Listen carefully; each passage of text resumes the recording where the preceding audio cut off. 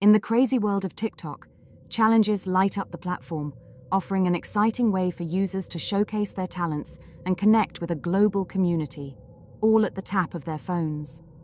But within this exhilarating landscape hides a darker reality, where challenges can take a perilous turn, where kids are risking their lives for fame.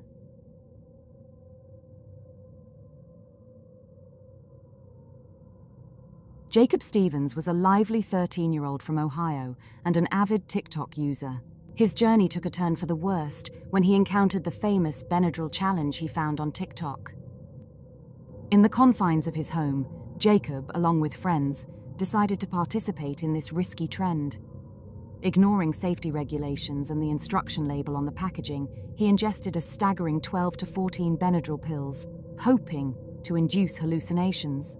The repercussions were swift and severe. Jacob, in the midst of friends recording the challenge, experienced seizures and was rushed to the hospital. He spent an agonizing 6 days connected to a ventilator in intensive care, only for doctors to deliver the devastating news that he would never wake up and was suffering from critical brain damage. TikTok set the stage for these challenges and responded with a claim that they had never witnessed such content trends. Searches related to the challenge were supposedly blocked for years, yet skepticism lingers given the platform's history with risky challenges. TikTok expressed sympathy for Jacob's family and stressed its commitment to stricter content guidelines. Inadvertently, Benadryl, an over-the-counter antihistamine created to relieve allergy symptoms, found itself entangled in this grim trend. Acknowledging the danger, Johnson & Johnson collaborated with TikTok to purge the content. Amid grief, Jacob's father, Justin Stevens, transformed his pain into advocacy, urging age restrictions on medications and seeking support from Ohio Governor Mike DeWine.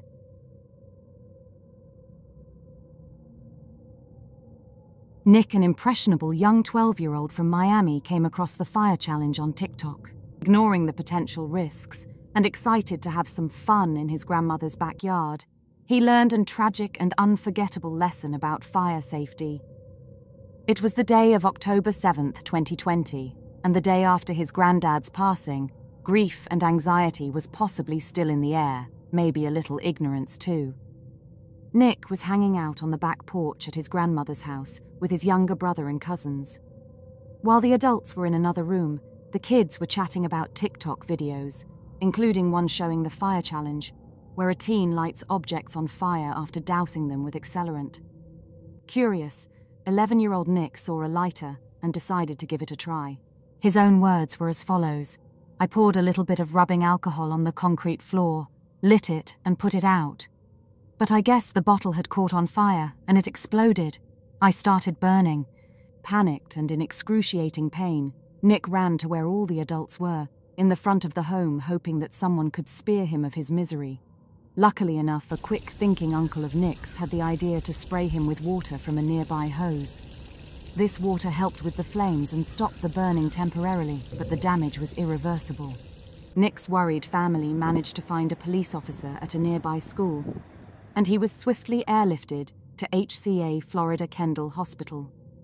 Nick spent an excruciating 6 months in and out of hospital, vital time he could have used playing with friends, instead learning how to walk and dress himself. He underwent 50 surgeries, the burns so deep and severe that they damaged the nerves in his legs. "It was horrible," says his mother, Estella Guillen. "It was heartbreaking, devastating, and traumatic." The Skullbreaker Challenge. This challenge involves 3 people. Well, 2 people who are aware of the challenge and 1 unsuspecting victim. The challenge involves 2 people approaching the victim and asking them how high they can jump. When they jump, the 2 people kick their legs from beneath them so they fall back onto their head. Unlike the other challenges, this challenge is very intentional when it comes to inflicting harm to the victims immediately. Emanuela Medeiros, a 16-year-old Brazilian girl, was in the trustful presence of her friends on the day of the 11th of November 2019. Not suspecting anything dangerous to happen or to be pranked by those closest to her, she was also asked how high she could jump as her friends attempted the dangerous Skullbreaker challenge with her. The tragedy happened at the Antonio Fagundes Municipal School in Mossoró, Brazil. She fell back as intended, and she hit her head. Friends, probably laughing and excited that they had managed to prank someone, did not know or could predict the events about to transpire. The school took her to the regional hospital Tarcísio Maia in the Aeroporto district, but sadly she passed away. Imagine your child simply attending school to learn and make friends, and you get the heartbreaking news that the school has taken them to the hospital, and you will never see them again. Something no parent would ever want to experience. The Blackout Challenge, known also as the Pass Out Challenge and the Fainting Game, participants have to find a way to become unconscious by using household objects. The Blackout Challenge had been around before TikTok and just gained relevancy again within this new app designed for teenagers. The challenge has resulted in the deaths of between 15 and 20 children. Milagros Soto, a 12-year-old girl from Argentina, attempted the TikTok challenge on January 13, 2023, with dire consequences. Milagros attempted the Blackout Challenge with a rope round her neck and holding her breath. She was at her home and apparently received a link from one of her classmates via WhatsApp Messenger. When she attempted the Blackout Challenge, she was live streaming to her friends. Suffocating second by second, she struggled to remove the rope 3 times from around her neck as each second she was closer to death. She failed, and her life slipped away in the presence of her friends on a live stream. Her father found her dead in her bedroom as he arrived home from work. Her aunt believes that there was more to this accident, and she may have been lured into a trap by bullies at her school, as she had complained about being ridiculed by classmates. A copy of the autopsy indicated that Soto's death was caused by mechanical asphyxia by hanging, and that there are no signs of abuse or third-party intervention. Authorities recovered Soto's cell phone and are investigating if any of the students at the school were involved in the deadly challenge. We are in a world where more and more generations are exposed to the negative effects of social media trends, and it is our job as parents and the community to guide our children to more meaningful and educational resources. As when push comes to shove, we the parents and the community have to grieve the loss of our loved ones, and lawsuits cannot fill the loss of our loved ones completely. In the small town of Konotop, Ukraine, a 25-year-old chemistry student, Vladimir Likonos, met his demise in a shocking accident involving his favorite pastime, chewing gum. Known for his passion for science and penchant for experimenting with various chemicals, Vladimir, a student at the Kiev Polytechnic Institute, was back home for the holidays, spending much of his time on his computer and delving into his studies. Opting for his favorite pastime, he unknowingly dipped his chewing gum into an unidentified explosive powder, which he had been using for his chemistry experiments. The explosive, later revealed to be 4 times more potent than TNT, bore an uncanny resemblance to the citric acid Vladimir commonly used to enhance the sour taste of his gum. The explosion that followed was devastating, blowing off half of Vladimir's face, including his jaw. Emergency services, though summoned promptly, were unable to save him. The explosive, discovered to be exceptionally potent, raised chilling questions about the circumstances surrounding Vladimir's death. Investigators found about 100 grams of the mysterious explosive powder on Vladimir's work table, highlighting the possibility that he had mistakenly confused it with the innocuous citric acid. Friends and classmates, still reeling from the shock, shared anecdotes of Vladimir's love for science, revealing a young man who dreamed of becoming a scientist. The aftermath of the incident left both the community and law enforcement grappling with the mysterious nature of the explosive substance. The explosion, triggered by Vladimir's unsuspecting chewing of the gum, raised speculation about whether it was catalyzed by the chemical reacting with his saliva or the pressure exerted as he chewed on the deadly mixture. As authorities conduct further tests to unravel the intricacies of this tragic event, Konotop remains haunted by the unforeseen consequences of a young scientist's experiment gone horribly wrong. Extreme sports push the boundaries of physical and mental limits, offering an adrenaline-fueled escape from the ordinary. Whether soaring through the air in wingsuits, conquering treacherous mountain slopes, or riding powerful waves, participants embrace the thrill of danger with a passion for the extraordinary. Eric Rohner's journey began on November 2, 1976, in the vibrant city of San Francisco, California. Rohner made a mark not only as an athlete, but also as an actor. His notable appearances included the Nitro Circus Series, 2006, One for the Road, 2011, and Light the Wick, 2010. On a fateful morning in Olympic Valley, California, the sunlit sky served as a backdrop for the daring feats of MTV star and extreme sports enthusiast Eric Rohner. Little did the more than 100 spectators know that this picturesque setting would bear witness to tragedy. As part of a three-man parachute team performing at the 4th annual Squaw Valley Institute Celebrity Golf Classic, Rohner's descent took an unexpected turn. Off target and veering dangerously close to the tree line, he collided with a tree in a moment that would forever alter the course of the day. Eyewitnesses, including Roy Tuscany, founder of the non-profit sports injury group, the High Fives Foundation, were among 120 individuals for the charity golf tournament.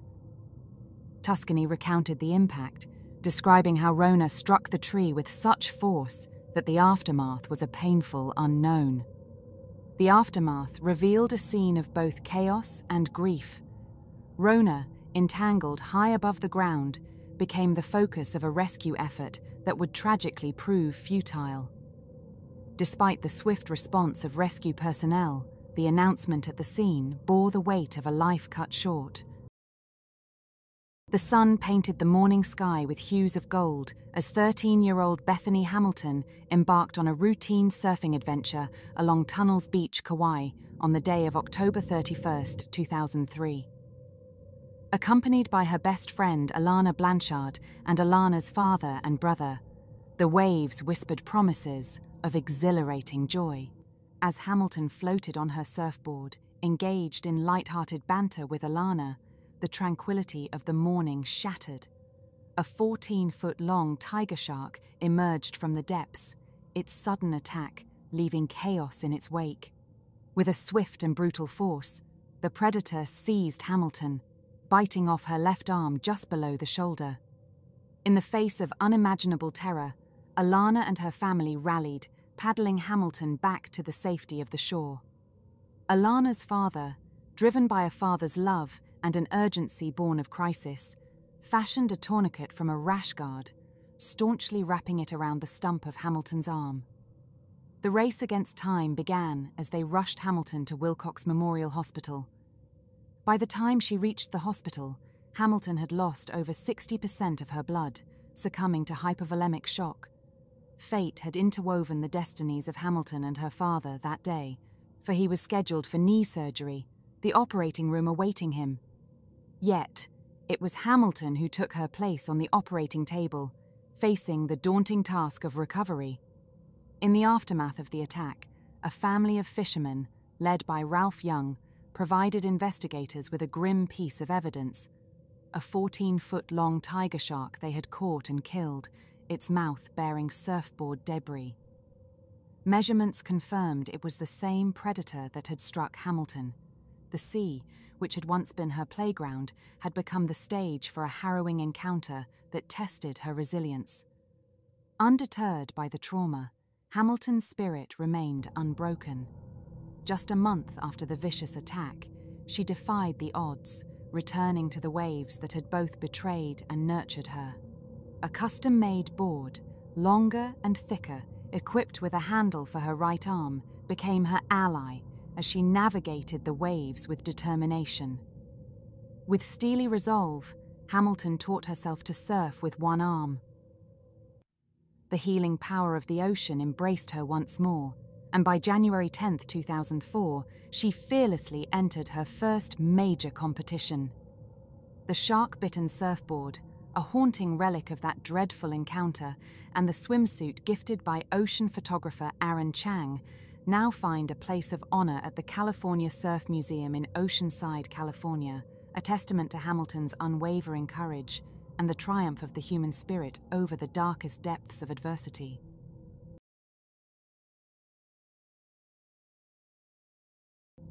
Aaron Ralston, born October 27, 1975, in Marion, Ohio, moved to Denver at 12.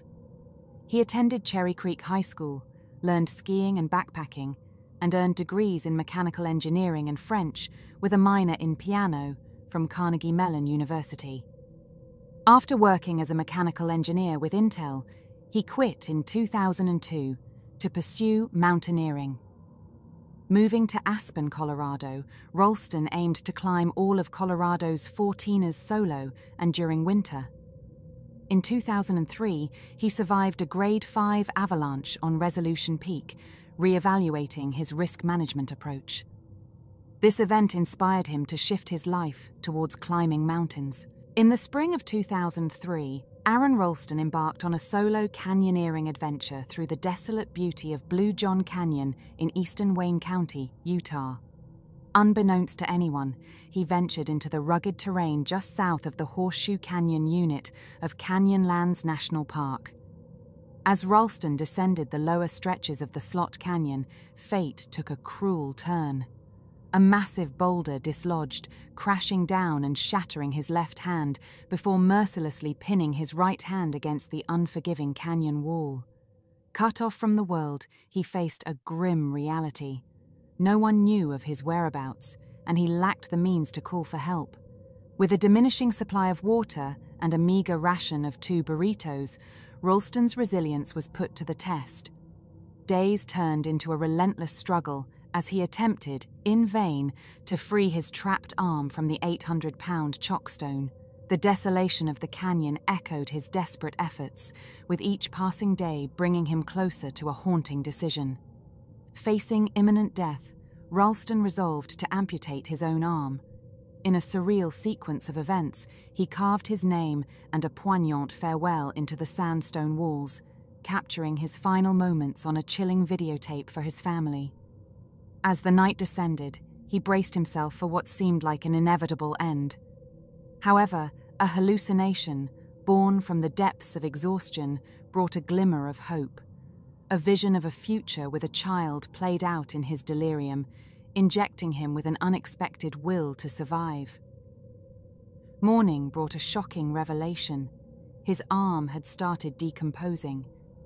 Driven by desperation, Ralston hatched a daring plan to break his own bones, using torque against his trapped limb. In a harrowing hour, he amputated his forearm with a makeshift multi-tool, using a dull knife and pliers. The ordeal, marked by excruciating pain, also showcased his resourcefulness, as he used tubing from a camelback as a tourniquet. Liberated from the canyon's merciless grip, Ralston faced the daunting task of climbing out. He rappelled down a sheer 65-foot wall and hiked towards civilization, 8 miles from his vehicle with no means of communication. Fate intervened when he encountered a vacationing Dutch family, Eric, Monique, and their son Andy. Their timely assistance saved Ralston's life. Rescuers, alerted by Ralston's family, had narrowed down the search to Canyonlands. A helicopter lifted him to safety approximately 4 hours after the amputation. Ralston's severed arm, recovered later by park authorities, was cremated, and the ashes were returned to him. In a poignant return to the canyon 6 months later, on his 28th birthday, Ralston scattered the ashes of his arm, symbolizing closure and resilience in the face of unimaginable odds.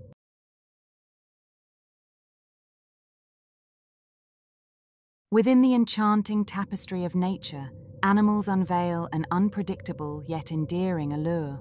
From the mysterious behaviors of wild creatures to the playful surprises of our domestic companions, their charm lies in the unexpected. On a quiet Quebec highway, an extraordinary event transpired weaving a tapestry of tragedy and peculiarity. In the darkness, a speeding car collided with a formidable 440-pound black bear, launching the unsuspecting creature into a ghastly trajectory. The airborne bear, a morbid projectile, crashed into an oncoming SUV, penetrating the front windshield and tearing through the vehicle before exiting out the back window. The aftermath revealed a scene of devastation, 2 lives extinguished, the 25-year-old female driver and a 40-year-old male passenger, while the driver's boyfriend miraculously escaped with minor injuries. The Pontiac Sunfire, the car responsible for the initial collision, added a surreal layer to the incident.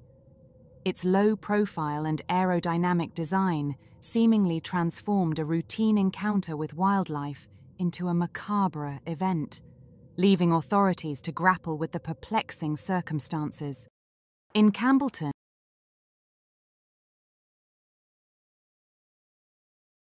New Brunswick, on August 5, 2013, 2 young brothers, Noah and Connor Barth, aged 4 and 6, were visiting their friend's father's pet store, where they met a tragic end at the coils of an African rock python. The apartment above the pet store, where the boys peacefully slept, became an unexpected battleground between innocence and nature's capriciousness. The python, initially housed in a specially constructed enclosure, seized an opportunity to escape. Slithering through an air duct, it descended through a ceiling tile, entering the living room where the unsuspecting boys lay. Jean-Claude Savoie, the python's owner, later recounted the harrowing details. The snake, measuring over 4 meters in length and weighing 45 kilograms, struck silently. The encounter resulted in a devastating loss as the python constricted around the brothers in the darkened room. The bizarre circumstances sent through the town, prompting disbelief and grief. Controversy enveloped the tragic tale as experts debated the unusual behavior of the snake. Skepticism lingered, fueled by the fact that the snake did not consume the victims and the apparent lack of disturbance noticed by other occupants in the apartment. Despite objections, authorities ruled out foul play.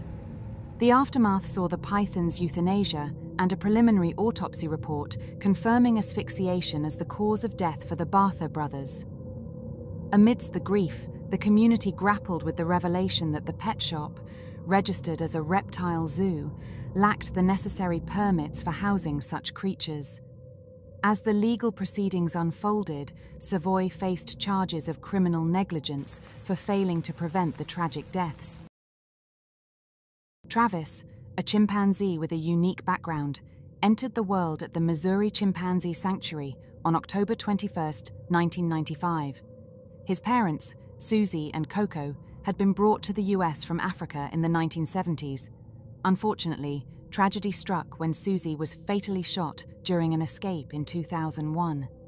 Sandra and Jerome Herold became Travis's new caretakers, acquiring him for $50,000 from a breeder when he was just 3 days old.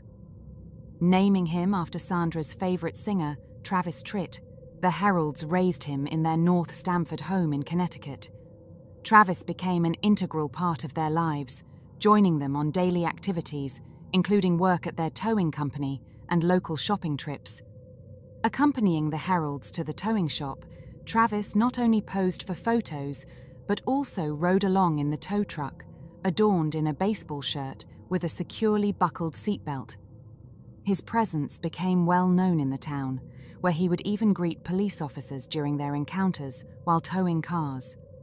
Travis's socialization extended beyond the confines of his upbringing, making him a familiar and engaging figure in his community. Travis's daily life became a captivating story of extraordinary abilities.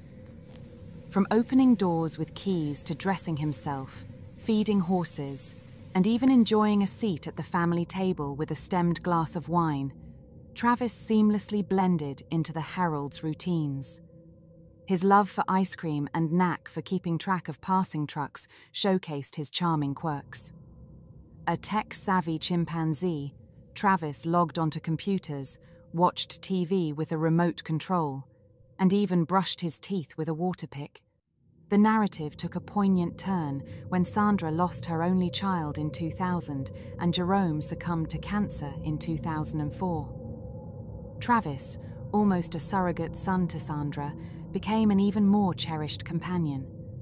Their bond reached new heights as they shared sleeping and bathing routines. In 2003, Travis made headlines for escaping and causing a traffic disturbance. The incident led to a Connecticut law regulating the ownership of primates as pets, effective in 2009. The Heralds, exempted due to their long-term ownership, continued life with Travis. The year 2009 brought a tragic chapter as Travis attacked Sandra's friend, Charla Nash, on February 16th. Holding Harold's car keys, Travis encountered Nash holding his favorite toy, triggering a violent outburst. Despite Harold's desperate attempts to stop the attack, the rampage continued. Travis's tragic confrontation with the police ended in his death. The aftermath left Nash with devastating injuries, prompting legal battles and freezing of Harold's assets. The incident's impact extended to legislative discussions about private ownership of exotic animals.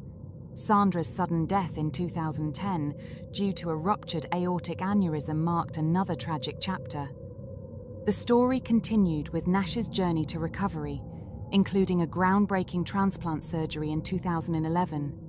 Despite initial success, complications arose, highlighting the ongoing challenges faced by those affected by Travis's unforgettable tale. Joseph Austin Smith, a 32-year-old plumber from Wichita. Joseph, described as a devoted family man and skilled musician, found himself in a heartbreaking and fatal circumstance which would leave a community shattered. It was a Saturday morning, just before 10 a.m., when Joseph occupied the passenger seat of his friend's truck, nestled amidst the rolling landscapes of Gayuda Springs. The friends, united by a shared love for the outdoors, were on a mission to hunt doe, blissfully unaware of the somber twist that awaited them. In a cruel twist of fate, the gun in the back seat, part of their hunting gear, discharged. The echoes of the gunshot reverberated through the tranquil surroundings, marking the tragic moment when Joseph was struck in the back. First responders rushed to the scene, mere minutes away, but their efforts were in vain. The Sumner County Sheriff's Office, delving into the heart-wrenching details, revealed an unexpected culprit: a dog, a loyal companion belonging to the owner of the truck. The canine unwittingly triggered the rifle, leading to the fateful shot that claimed Joseph's life. The gun, it was noted, belonged to his friend, adding another layer of heartbreak to the unfolding narrative. As the investigation unfolded, the community grappled with the loss of Joseph, a man cherished by those who knew him. His boss, Chris Brown, owner of Brown Plumbing Services, attested to Joseph's ability to uplift spirits, even in the face of adversity. A GoFundMe page, a digital tapestry of shared grief and support, emerged to help his family navigate the challenging road ahead. Joseph's mother, in a poignant tribute, shared glimpses of her sweet Joe as a child, a mischievous spirit on a bike, and a budding guitarist. Friends painted a vivid portrait of a kind, funny, and loving individual whose mere presence could bring joy. Joseph, a skilled bass player in local bands, left an indelible mark on the Wichita music scene. Amidst the sorrow and questions lingering in the air, an investigation unfurled, entwining agencies like the Sumner County Sheriff's Office and the Kansas Department of Wildlife and Parks. As the rural landscape echoed with the solemn notes of a life extinguished too soon, the community sought solace in shared memories and the enduring legacy of a man whose untimely passing cast a somber shadow over the Kansas plains.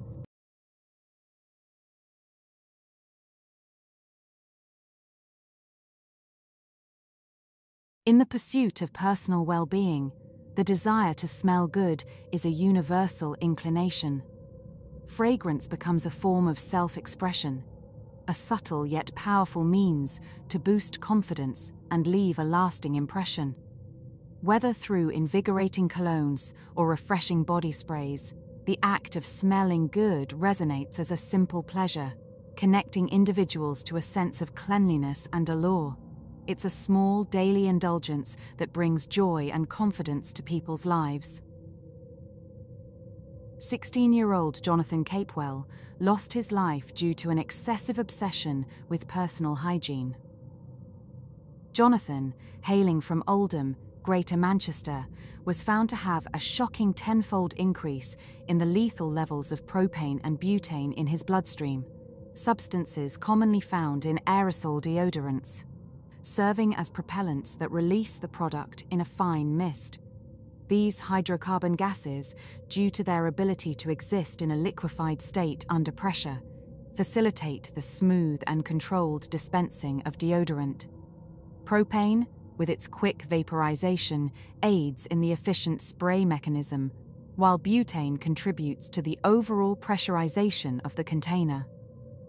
Jonathan's fixation on smelling good led him to douse his entire body in deodorant at least twice a day, creating a hazardous environment within the confines of his bedroom.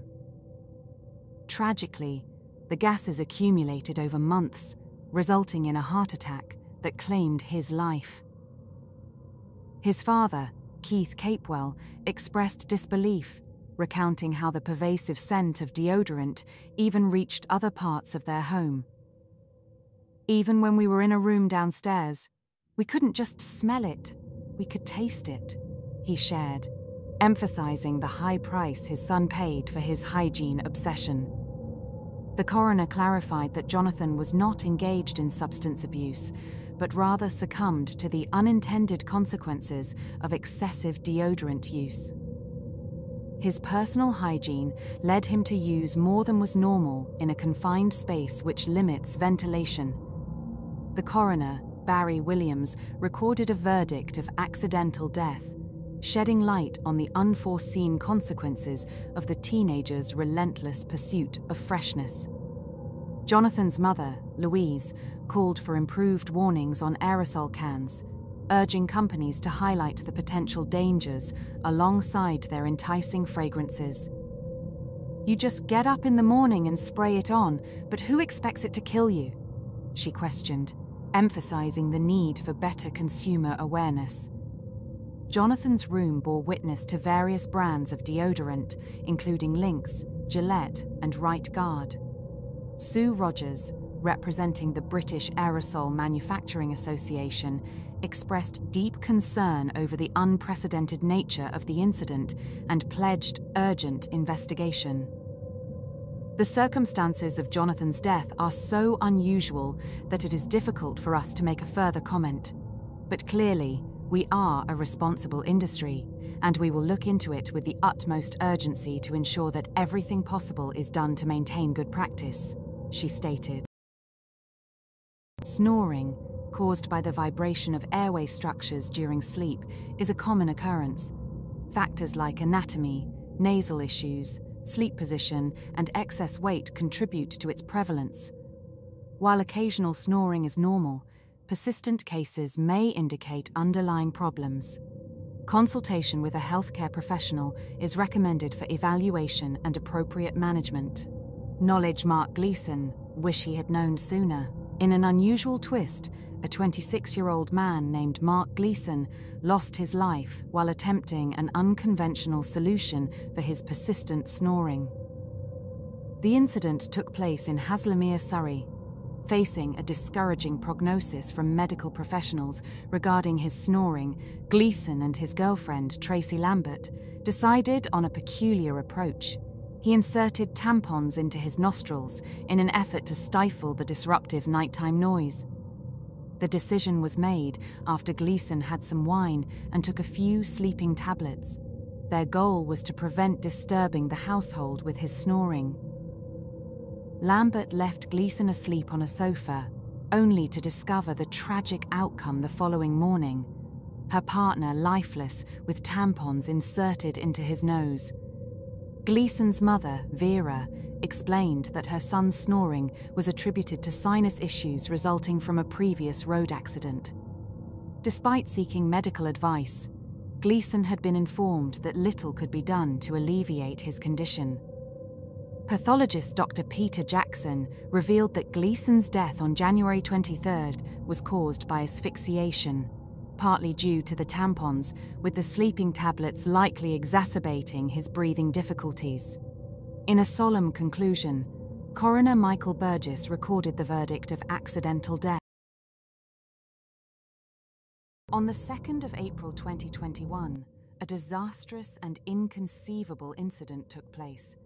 This event would drag a loving family's life into turbulence and become one of Ireland's most sorrowful events. In the intimate city of Dublin, where the streets are filled with vibrant art and historic buildings, lived a promising and cheerful 8-year-old named Luke Ramon Harper.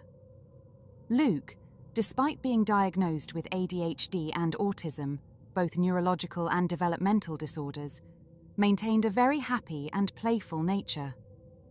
On the sorrowful day of the 2nd of April, Luke had been playing in his bedroom and watching YouTube videos. As his mother was downstairs preparing dinner shortly before 5 p.m, she called Luke and his sister, Ella, to come and eat. However, to her surprise, Luke had not responded, and upstairs was unusually quiet. She went upstairs to find out why Luke wasn't coming down. She was shocked to discover Luke lying face down on the ground in an unresponsive state, with a balloon completely over his head. Luke's body was described as limp as she pulled the balloon off his face and took him outside to get some fresh air. Luke's father, Martin Harper, assisted her by giving Luke chest compressions while they waited for the ambulance to arrive. Ms. McSweeney recounted the heartbreaking sequence of events leading to the loss of her son during the inquest. She expressed that she sensed trouble as paramedics diligently worked on Luke in the garden, ultimately transporting him to the hospital via ambulance. While in the hospital, the devastating news arrived that Luke had suffered a cardiac arrest, and it became apparent that his brain had sustained severe damage, necessitating life support. Reflecting on the excruciating decision to say goodbye, Ms. McSweeney described taking mementos of Luke through his hair, handprint, and footprint. Luke passed away surrounded by his family, lying on his bed with his favorite blanket and teddy bear. The official pronouncement of his death occurred at 3:52 p.m. on April 2, 2021. In a heart-wrenching moment, Ms. McSweeney conveyed the overwhelming numbness, heartbreak, and unimaginable pain she experienced. Describing Luke as an excellent son, confident and full of love, she emphasized the profound loss. In response to queries from the coroner, Crona Gallagher, Ms. McSweeney clarified that Luke had always had helium balloons at his birthday parties, with no prior incidents or attempts to place a balloon over his head. She termed the tragedy a complete freak accident. Luke's father, Mr. Harper, remarked that Luke likely didn't realize the potential dangers of inhaling helium, believing he was simply attempting to re-inflate the balloon before losing consciousness. The post-mortem revealed Luke's cause of death, a lack of oxygen to the brain due to a cardiac arrest induced by inhaling helium from a partially deflated balloon. Dr. Gallagher noted the rapid and severe brain damage suffered by Luke, describing it as an insurmountable injury. While reluctant to make recommendations due to the unprecedented nature of the incident, Dr. Gallagher highlighted the dangers of helium, emphasizing that even a small amount could cause harm. She stressed the importance of awareness, but did not discourage the use of helium balloons at celebrations. Dr. Gallagher returned a verdict of accidental death, offering condolences to Luke's family. The grieving parents, speaking after the hearing, expressed their anxiety for other families to be aware of the potential danger of helium balloons, particularly with younger children, emphasizing the importance of proper disposal.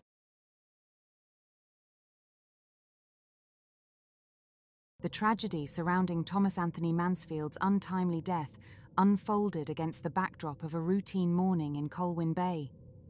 As a personal trainer and security guard, Mr. Mansfield was dedicated to maintaining a healthy lifestyle. typically limiting his daily coffee intake to a modest 2 cups. On the morning of January 5, 2021, Mr. Mansfield awaited the arrival of a packet of caffeine powder from Blackburn Distributions, a renowned UK-based sports supplement company. Little did he know that this ordinary delivery would culminate in a devastating misadventure. Armed with aspirations of a mid-range serving, Mr. Mansfield's fatal error lay in the use of a digital scale with a starting weight of 2 grams. This oversight led him to ingest a substantial amount of caffeine powder, far exceeding the recommended dosage of 60 to 300 milliliters twice a day. Shortly after consuming the pre-workout drink, Mr. Mansfield's health took a drastic turn. Experiencing chest pain, he sought refuge on the sofa, where he was soon discovered by his wife, Susanna.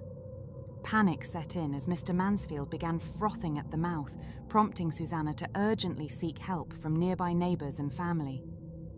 The swift arrival of an ambulance marked the beginning of resuscitation attempts, driven by Mr. Mansfield's grossly abnormal heart rhythm. Despite the valiant efforts of the emergency responders, the decision to cease resuscitation attempts came at 4 p.m., signalling the tragic end of a life that held promise and vitality. In the aftermath, Coroner John Gittins characterized Mr. Mansfield's death as a misadventure, acknowledging that it resulted from the unintended consequences of his own actions. However, amidst the sorrow, a glimmer of reassurance emerged. The coroner acknowledged the steps taken by Blackburn Distributions to prevent future tragedies, including the introduction of a scoop and an A4 instruction sheet in all new packets. The absence of these crucial measures at the time underscored the potentially life-saving role they might have played. The coroner emphasized that, while the instructions and warnings on the caffeine powder packet adhered to regulations, it still served as a reminder of the dangers that can accompany our daily routines.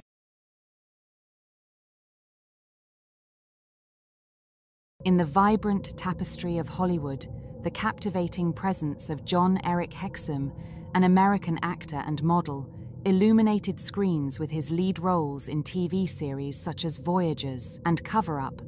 Born on November 5, 1957, in Englewood, New Jersey, Hexum's journey seamlessly intertwined academia and the allure of the entertainment industry. Following his graduation from Tenafly High School, Hexum embarked on an academic pursuit, initially studying biomedical engineering at Case Western Reserve University. Hexum's acclaim soared with the lead role in the 1982-1983 NBC TV series Voyagers as Phineas Bogg, a former pirate turned time traveler. His star continued to rise as he shared the screen with Joan Collins in the made-for-television movie Making of a Male Model, and later took on the role of Mac Harper, an undercover CIA operative posing as a model, opposite Jennifer O'Neill in the CBS primetime series Cover Up in 1984. Tragically, on October 12, 1984, while filming the 7th episode of Cover Up, titled Golden Opportunity on the 20th Century Fox lot, Hexum's life took an unexpected turn. A scene required him to load cartridges into a .44 Magnum handgun, leading to a playful moment that culminated in him simulating Russian roulette with a blank cartridge. Unbeknownst to him, the explosive effect of the muzzle blast caused severe blunt force trauma. Fracturing a quarter-sized piece of his skull, rushed to Beverly Hills Medical Center, Hexum underwent a 5-hour surgery to address his critical injuries. Despite the medical efforts, he was declared brain dead on October 18, 1984, at the young age of 26. In a poignant gesture, his mother permitted the donation of his organs, including his heart, kidneys, and corneas, offering a glimmer of hope and life to those in need. Hexum's body was flown to San Francisco on life support, where his heart found a new home in a 36-year-old man at California Pacific Medical Center. His kidneys and corneas were also donated, providing the gift of life to recipients ranging from a critically ill 5-year-old boy to a 43-year-old grandmother who had waited 8 years for a kidney. The skin donation contributed to treating a 2-year-old boy with third-degree burns. After this selfless act, Hexum's body returned to Los Angeles, where he was cremated in Glendale, California. A private funeral was held, and his ashes were scattered in the Pacific Ocean near Malibu, as per his mother's wishes. Jomar Junko, a hard-working and ambitious 18-year-old, commenced on a new chapter of his life at a factory. Having joined the workforce merely 2 weeks ago, he found himself entangled in the intricate web of machinery that fueled the production of spicy chorizo. It was the morning of June the 22nd when misfortune entered his life. The factory hummed with the rhythmic sounds of production as Jomar, driven by curiosity, attempted to reach something inside the machine. The machinery, however, was still in full swing. The consequences were catastrophic. Around 7:30 a.m, the factory's floor became the stage for a torturous incident. Jomar was pulled into the ruthless gears of the machine. As he met a grievous end, his spiritless body remained undiscovered until 8 a.m, prompting the arrival of emergency services an hour later. Corporal Jennifer Espora, involved in the investigation, shared, "We asked his co-workers and the owner of the company, and they claimed he was alone in the working area when the incident occurred. It is possible that he was curious about the other machine, so he was looking around the other stations." As the narrative unfolded, Carl Davis Carlos, a former colleague of Jomar's, shed some light on the possible sequence of the events. Jomar, it seemed, had unwittingly ventured too close to the operating blades of the machine. The powerful 2-horsepower motor came to a halt midway, with half of Jomar's body trapped inside. His colleague, quick to respond, managed to extricate him from the machine, emphasizing that Jomar's designated station was in an entirely different room. Although Jomar's body was recovered intact, the extraction process required technicians to partially disassemble the machine. Sadness hanged over the factory as the local authorities awaited autopsy results to unravel the mystery behind Jomar's untimely demise. Funeral director R.D. Porras hinted at the possibility of suffocation, adding another layer to this sad event. The owner of the frozen foods company, Josela Jeleko, expressed deep regret, revealing that she had previously cautioned Jomar against placing his hands inside the machine. In the quiet streets of the Turkish city of Erzurum, an unusual tale disclosed. Interlaced with desperation, a 24-year-old named Zafer Kuzu, sentenced to community service for an offence categorised as wounding, sought a bizarre escape from his fate. With a desire to sidestep the remaining duration of his sentence, Kuzu hatched a peculiar plan, enlisting the help of 2 friends identified as FY and FYT. He strapped 2 pillows to his back, convinced that this makeshift armour would shield him from the consequence of a shotgun blast. The trio, caught in a misguided endeavour, chose a shotgun as their tool for their attempted hospitalisation. Unaware of the potential lethality at close range due to the spread of inner pellets within the casing, they believed the pillows would serve as a sufficient barrier against the penetrating force of the shotgun slugs. As the scene unfolded, one of Kuzu's friends fired the fatal shot at close range, seriously injuring Kuzu. Panic set in as his friends rushed him to a nearby hospital, but Kuzu died before they could leave the confines of their dwelling. The aftermath saw the arrival of law enforcement responding to the bizarre circumstances that led to the untimely demise. FYT and the alleged shooter, 18-year-old FY, were promptly arrested. The authorities seized the shotgun as evidence and dispatched Kuzu's body to the Forensic Medicine Institute in Istanbul for a detailed autopsy. In the aftermath of the incident, the two suspects underwent rigorous interrogations before being presented in court. FY was found guilty and remanded, while FYT secured release on bail.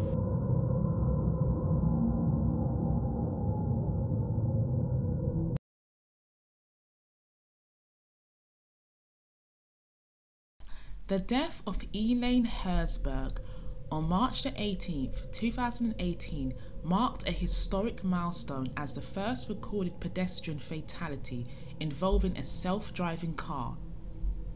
The incident occurred late in the evening in Arizona when Herzberg, pushing a bicycle across a 4-lane road, was struck by an Uber test vehicle operating in self-drive mode.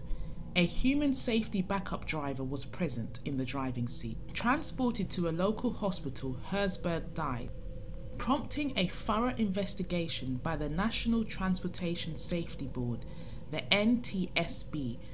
In response to the findings, the NTSB issued critical recommendations and censored Uber. Consequently, Uber suspended self-driving vehicle testing in Arizona, where it had been permitted since August 2016.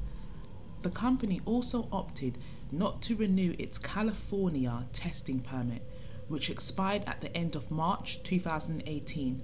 Uber eventually resumed testing in December 2018.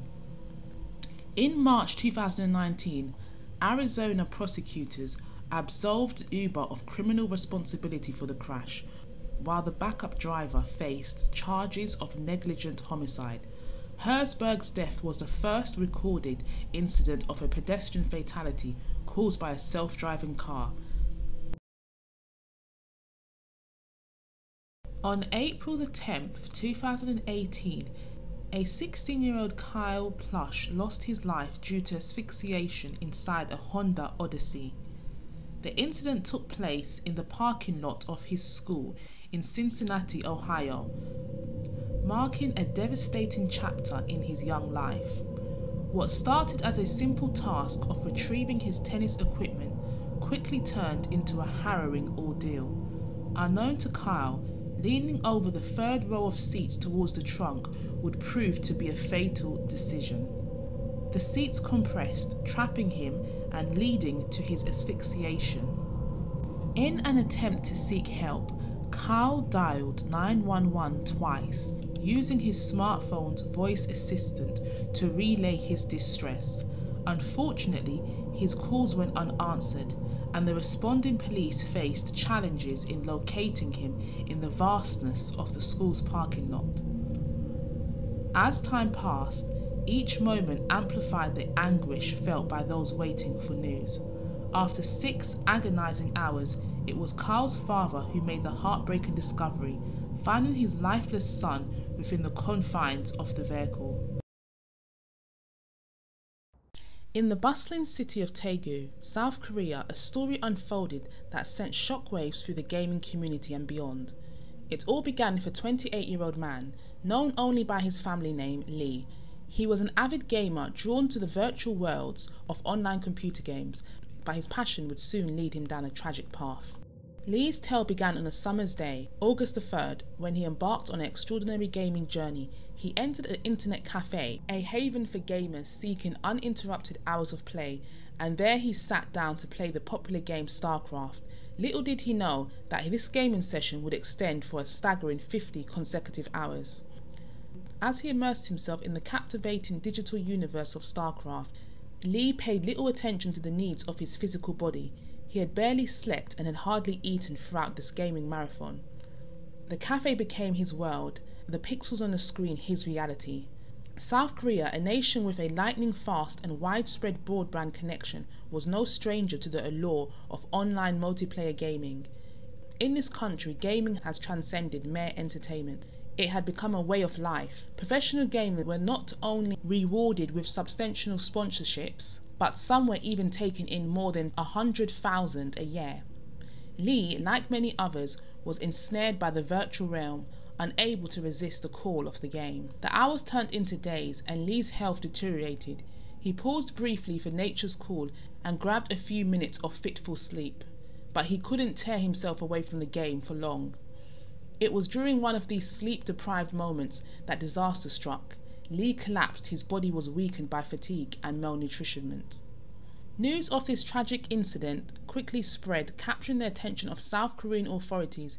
It was in their grim duty to inform the world that Lee's cause of death was likely heart failure as a result of extreme exhaustion. He was rushed to the hospital, but it was too late. Lee's life was extinguished, leaving behind a void that couldn't be filled. This heartbreaking incident underscored the darker side of the gaming world, where passion could turn into obsession and ultimately tragedy. Lee's family revealed that he had recently lost his job because of his persistent gaming. Online computer games were experiencing a meteoric rise in popularity, and stories of individuals spending from 10 to 15 hours a day in virtual worlds were becoming all too common.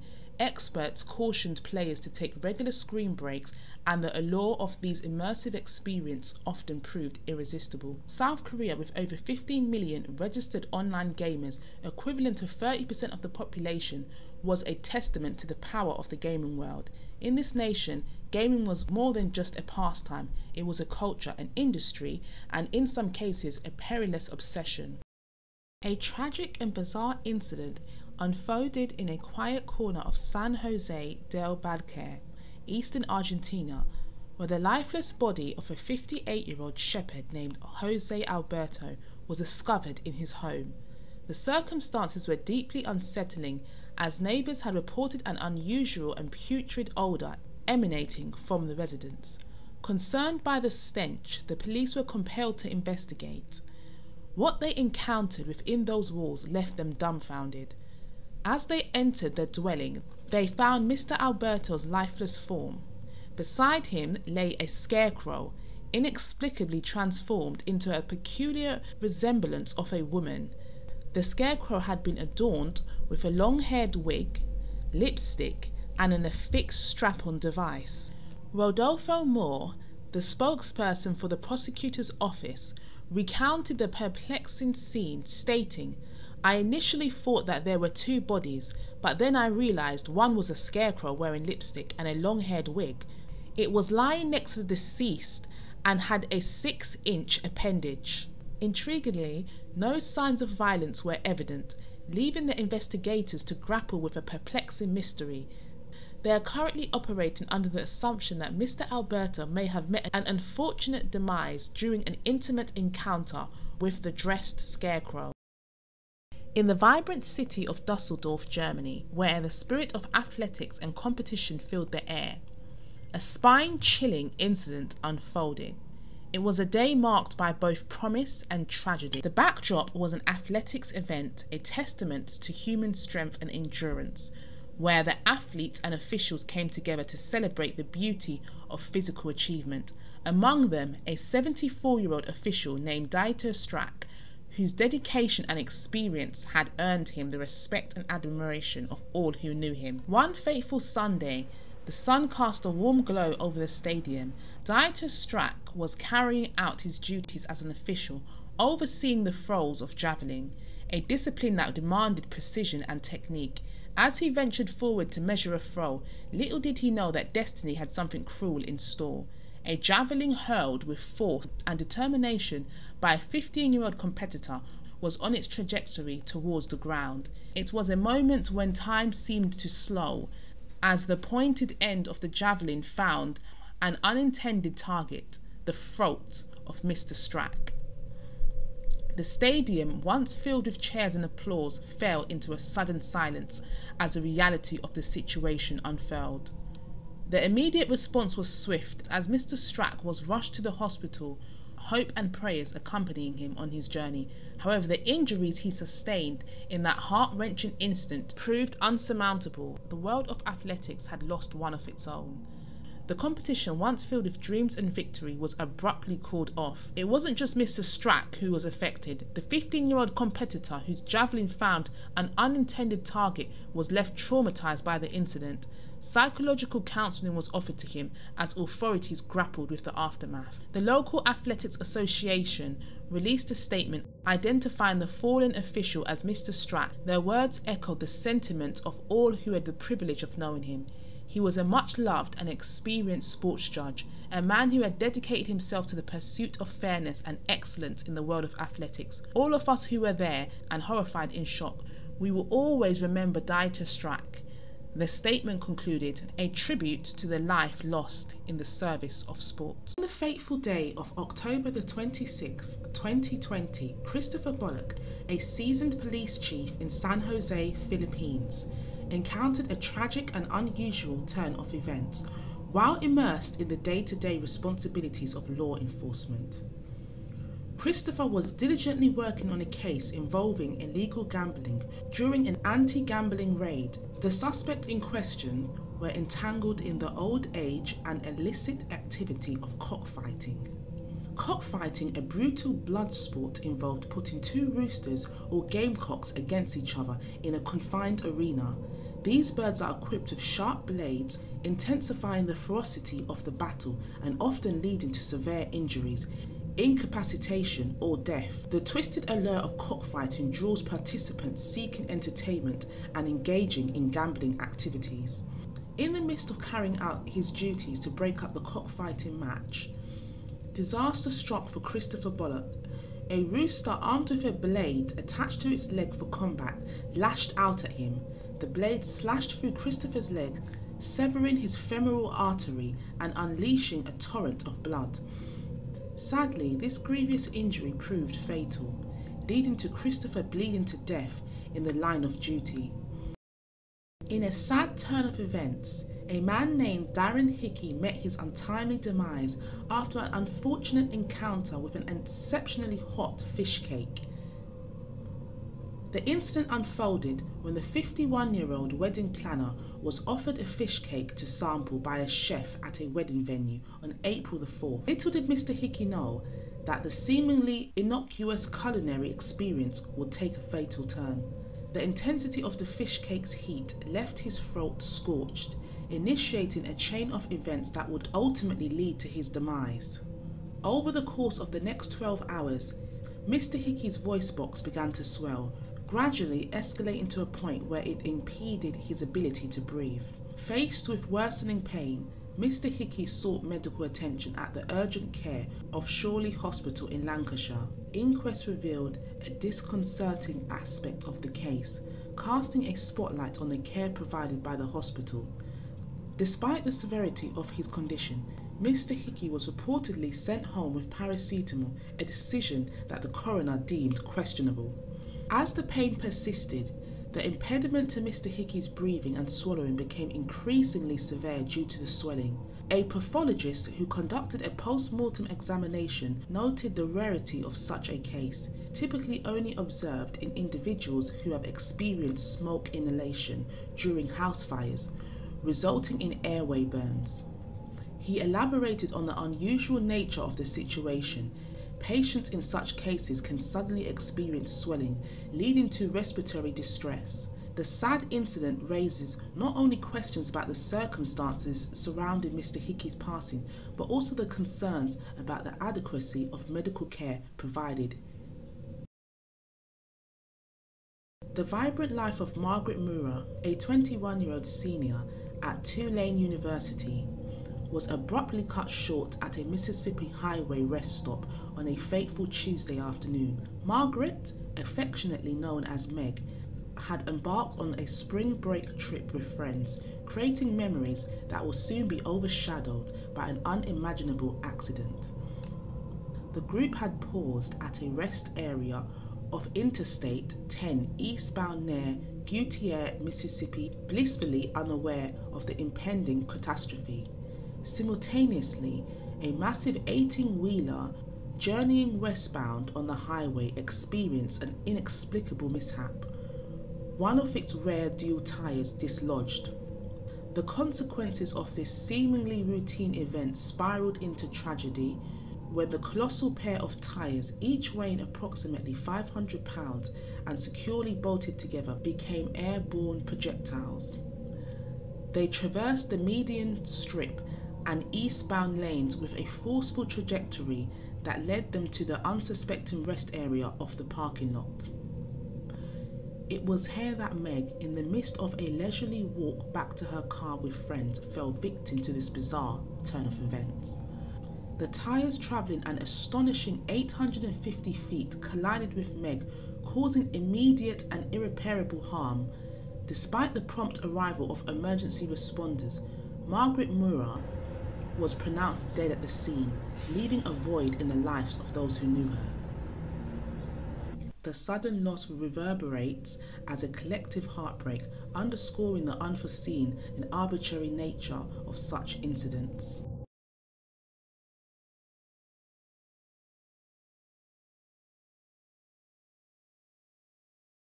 In a tragic tale that unfolded over the course of nearly a decade, the life of Sam Ballard, a once vibrant 19-year-old from Sydney, Australia, took an unforeseeable turn during a birthday party there in 2010. What started as a seemingly harmless act, eating a slug as part of a dare, turned into a life-altering catastrophe for Sam. Little did he know that the slug harboured the insidious rat lungworm, setting in motion a chain of events that would profoundly impact his life and those around him. Sam, an avid rugby player with a zest for life, soon found himself grappling with the dire consequences of his impulsive decision. The slug he ingested was infected with a rat lungworm, a parasitic nematode commonly found in rodents. This parasite, typically benign in its natural host, passed its larvae into the animal's feces. However, in an unexpected twist, the consequences of Sam's seemingly harmless dare were far-reaching and devastating. The rat lungworm infection triggered a rare and severe strand of meningitis. Sam's body, unprepared for the assault of this formidable illness, succumbs to the infection, plunging him into a coma that would last a staggering 420 days. While most individuals might recover from meningitis, Sam faced an exceptionally challenging battle as the infection had taken a toll on his brain. Emerging from his coma, Sam confronted a harsh reality. He was now a paraplegic, paralysed from the waist down. The once active rugby player was confined to a wheelchair, navigating a world that had dramatically transformed for him. Over the years, Sam valiantly faced a series of medical complications resulting from his condition. Each day brought new challenges and hurdles as he and his loved ones grappled with the ongoing repercussions of that ill-fated day. Despite the unwavering support of his family and friends, Sam's health continued to decline, and on a quiet Friday at the age of 28, he succumbed to the enduring complication that stemmed from the lung-induced infection. In the peaceful village of Liberty, nestled amidst the rolling hills of Sullivan County, New York, a quiet Sunday morning was about to take an unexpected turn. It was a day like any other, the world seemingly unchanged, but little did the Peckney family know that their lives were about to be forever altered. In the heart of this tight-knit community, Christopher Peckney, a 28-year-old father-to-be, and his younger brother, Michael Peckney, 27, had embarked on a creative endeavour that was meant to bring joy and excitement to their lives. The Peckney family was eagerly anticipating a gender reveal party, a momentous occasion where they would unveil the long-awaited secret of their impending addition. As the clock neared noon, the brothers were diligently working on a special prop that would be the centerpiece of their gender reveal celebration. It was an explosive prop designed to ignite the day with a burst of colour and excitement, a symbol of the love and anticipation they felt for their unborn child. The prop was meant to be a prototype, a practice run to ensure everything would go smoothly when the actual gender reveal took place. Unbeknownst to them, this innocent endeavour would soon lead to an unforgettable tragedy.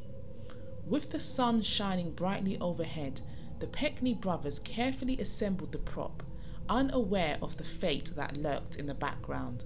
Their excitement filled the air as they envisioned the smiles, cheers, and tears of joy that would accompany their gender reveal party. Then, in the unforeseeable twist of fate, disaster struck. The prop, which had been designed to solely bring happiness, suddenly detonated with a deafening explosion. Christopher Peckney, the expectant father filled with dreams and hope, was taken from this world in an instant. His brother Michael was left injured and bewildered by the devastating turn of events. State police rushed to the scene, their hearts heavy with the weight of the tragedy that unfolded.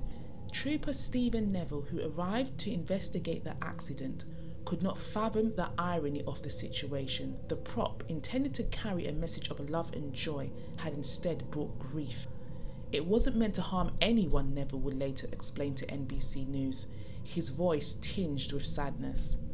It was just an innocent prop for a gender reveal that went horribly wrong.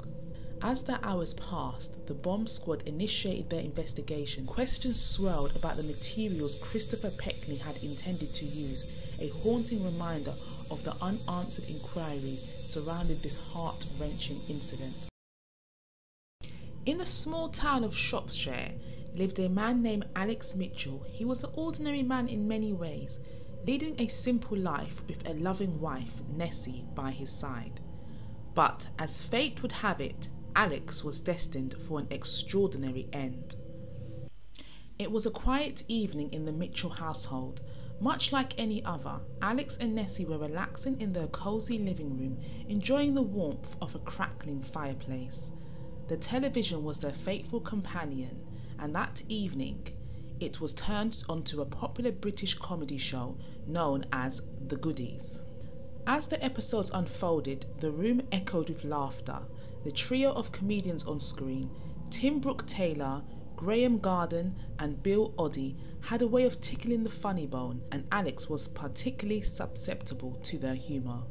He laughed heartedly, tears streaming down his face, his infectious laughter filling the room. But as the minutes passed, something extraordinary happened. Alex's laughter, once a source of joy, began to take a darker turn. He couldn't stop. His laughter intensified, becoming almost maniacal. Nessie watched in shock and terror as her husband's uncontrollable laughter continued. She tried to calm him down, but it was as if he had been seized by some invisible force. The minutes turned into an eternity, and Alex's laughter showed no signs of stopping, and then, in an instant, it all stopped. The room fell into an eerie silence, and Alex slumped in his chair, lifeless. Nessie, grief-stricken and bewildered, reached out for help. She sent a letter to the very comedians who had unwittingly triggered her husband's bizarre and fatal episode, thanking them for bringing joy to Alex's final moments. It was a strange twist of fate that would soon make headlines across the country. 37 years passed, and the Eki Thumb episode of The Goodies remained etched into the collective memory of those who had witnessed it. The mystery of Alex Mitchell's death continued to baffle doctors and experts, who were left with more questions than answers. And then, one day, a group of medical professionals uncovered a new lead. They began to piece together the puzzle, attempting to understand the enigma that had confounded them for so long. After a thorough investigation and research, they reached a startling conclusion. It turned out that Alex Mitchell's death was not a mere coincidence. The constant and prolonged laughter had triggered a fatal chain of events. In those final moments, his heart had laboured beyond its limits. The laughter-induced stress of a cardiovascular system had led to a sudden and catastrophic heart failure. The revelation of this discovery added yet another layer to the legacy of Alex Mitchell and his fateful encounter with the Goodies. In the beautiful island of Hawaii, a fisherman named Randy Lanes embarked on a fateful journey. Randy, a 47-year-old boat captain from Kona, was intimately familiar with the flow of the sea, a master of its depths. One Friday morning, under the brilliant Hawaiian sun, Randy's keen eye spotted a young broadbill swordfish, its sleek form slicing through the waters of the harbour. The shimmering fish held its gaze, and in that moment he made a decision. He grasped his trusty spare gun, determined to bring this majestic creature aboard his vessel. With precision and skill, Randy took aim and let the spear fly, striking the swordfish. The battle was not yet over. In a sudden, unexpected turn, the swordfish's powerful bill, about 3 feet long, found its mark. Randy felt an excruciating pain as the swordfish's bill impaled him in his upper chest. The startling turn of events left him grappling with the very creature he had sought to catch. With the swordfish's resistance relentless, Randy's fellow fishermen rushed to his aid. They pulled him out of the water, his chest wounded, his strength diminishing. CPR was administered, a desperate attempt to bring him back from the brink. But it was in vain. The young broadbill swordfish, weighing around 40 pounds and measuring 3 feet in length, had delivered a fatal blow.